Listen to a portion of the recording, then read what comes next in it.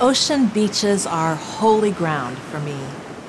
Walking along the beach, feeling the gritty sand beneath my feet, the power of the wind against my body, the mesmerizing rhythm of the waves crashing. Whatever I bring to the beach in the way of tension falls away, and I am drawn immediately into the presence of God. When God spoke to Moses through the burning bush, God told Moses to take off his sandals, for he was standing on holy ground. The ground is holy. Wherever we stand on the earth, it is holy. And yet we so often live as if it is not at all holy, as if some places, some ground does not matter. As people of faith and followers of Christ, we know that God's holy ground has been placed in our care, under our stewardship. As we witness all the effects of climate change, our call, our responsibility is clear. Green Chalice is the Care for Creation ministry of the Christian Church Disciples of Christ.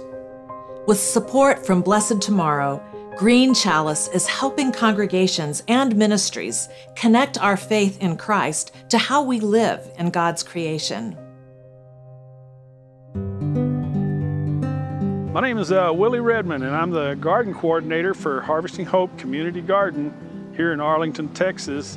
Our senior minister, Andy Mangum, he did a sermon on being good stewards, and he said we have an acre of land in the back here that is going to waste and that's not being used for anything. And he said we need to do something about using it better, maybe a community garden. For 3 years I thought, well, wow, that's a great idea. Somebody ought to go with that. Well, after about 3 years, being sort of the slow person I am, I sort of figured, well, you know, maybe I'm the one that's supposed to do it. 4 or 5 years later, here we are. We have 58 raised beds, and they're all leased. We actually have a waiting list now. A grape orchard, fruit trees.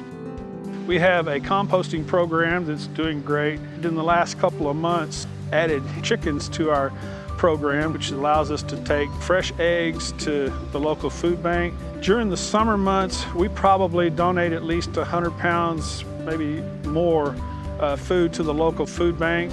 We try to do our best to be good stewards of our land. We try to get as much as we can off the grid. We have a water reclamation project. Right now, all the power in our garden is being generated by our solar panel that we put in this last weekend.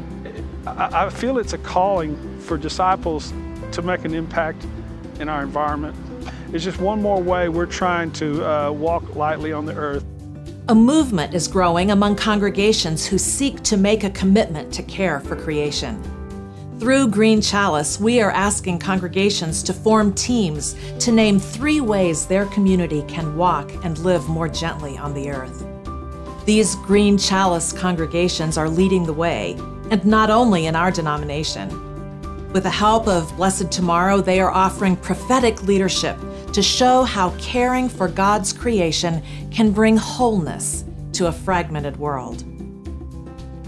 Whether you are on an Oregon beach or in a park in a neighborhood near you, God's creation is holy ground.